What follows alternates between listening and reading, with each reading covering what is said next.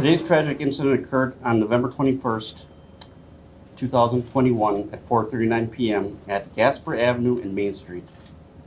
The Waukesha Christmas Parade was taking place when a red SUV drove through the barricades westbound heading down Main Street.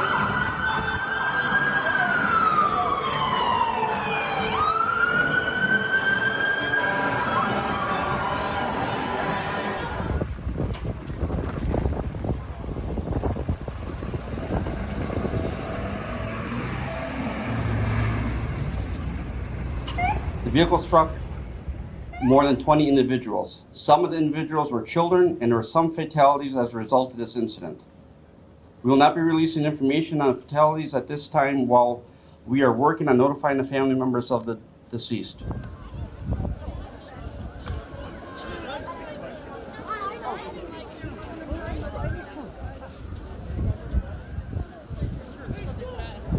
Not shooting a firearm? We do not believe there's any shots that were fired from the vehicle.